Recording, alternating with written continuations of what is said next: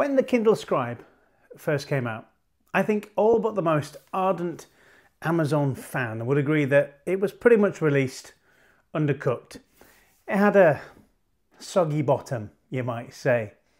However, Amazon didn't just leave the Kindle there and think that's good enough. It seems that they listened to feedback, and over the last year or so they've steadily released updates to increase the functionality of the Kindle Scribe until right now I think it might just about hold its own software-wise against the remarkable 2. So let's have a look at 8 of the most significant updates and explore them a little, and let me know in the comments after you've watched the video which ones you've appreciated the most. Okay, let's dive in. We kick off, which is what is probably a firm fan favourite, the Convert to Text in Export feature. This feature transforms your handwritten notes into text, clues in the name really.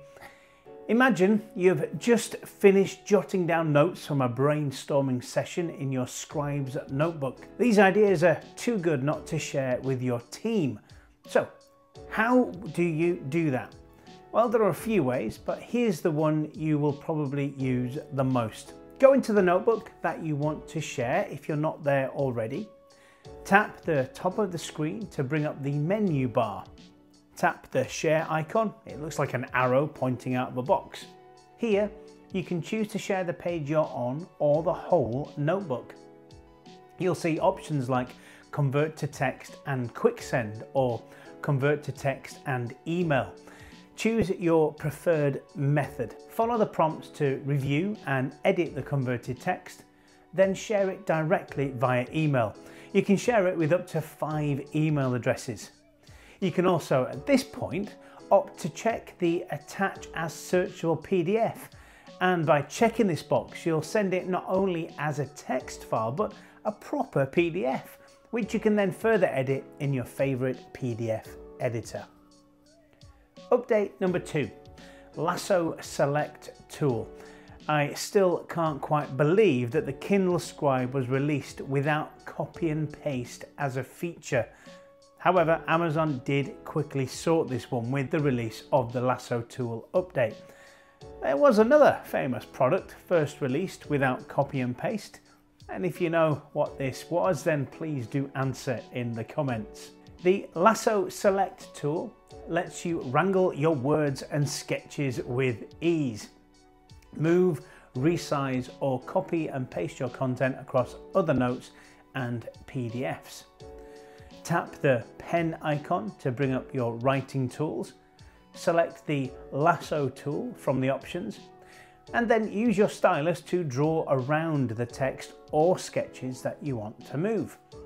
Once selected, you'll see options to resize, move or copy.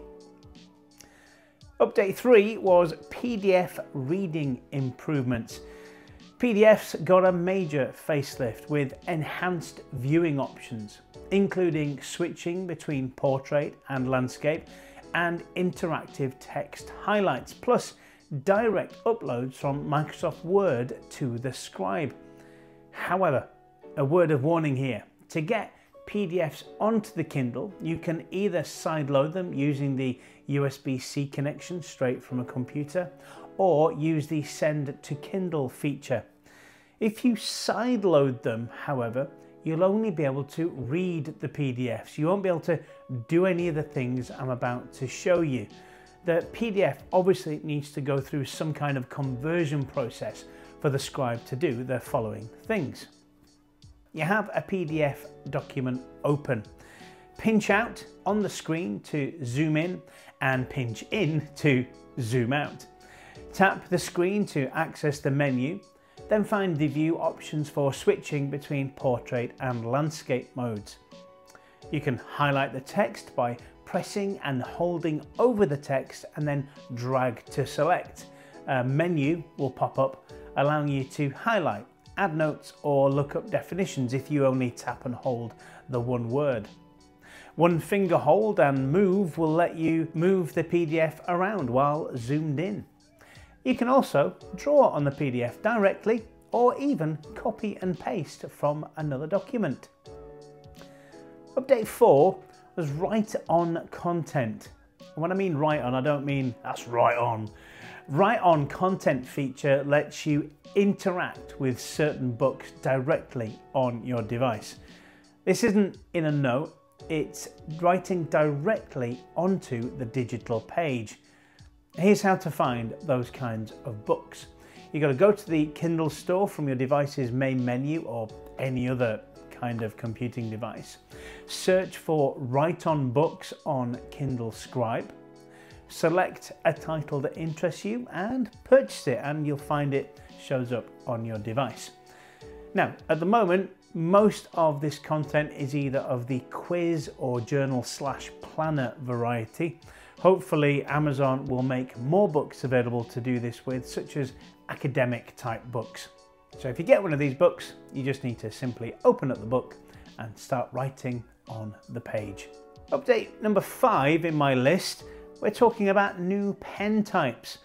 For the artists and hardcore note takers, new pen types were introduced not many months after the launch of the Scribe. These offered more versatility for your writing and drawing, and each stroke now feels that little bit more natural. So while in your notebook, you tap the pen icon to reveal the writing tools. You can browse through all the pen types, a pencil, a highlighter, a fountain pen. Each offers a different writing or drawing experience. By tapping on the pen, highlighter or pencil icons, it'll bring up further customization options. Select one and start sketching or writing. You can switch between them, see which best suits your style or the task that you have at hand.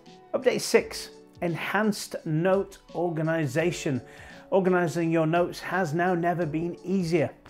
Navigate to your notebooks or notes list, tap the 3 lines, and here's where you'll see a number of different options regarding displaying your notebooks.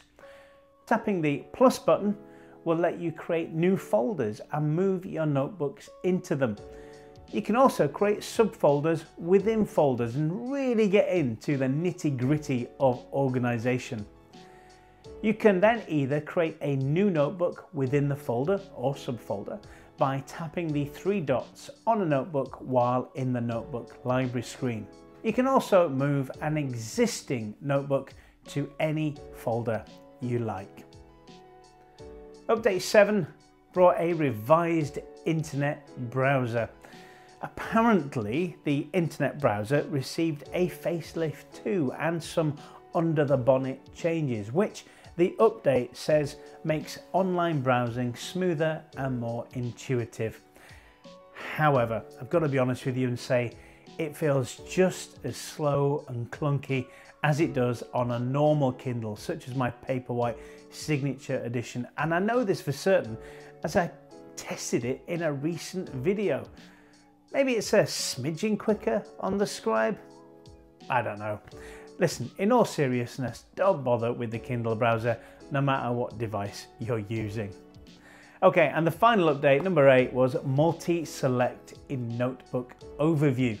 So managing your notebook pages became possible and easier with the multi-select feature.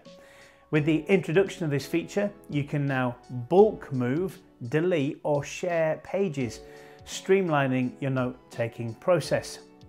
To do this, you open a notebook in question, you look for the select option, and this will be at the top of the screen. Tap on the pages you want to select, and they should highlight and show a check mark. Once you've selected all the pages you want to move or delete, look for the option to do so in the menu.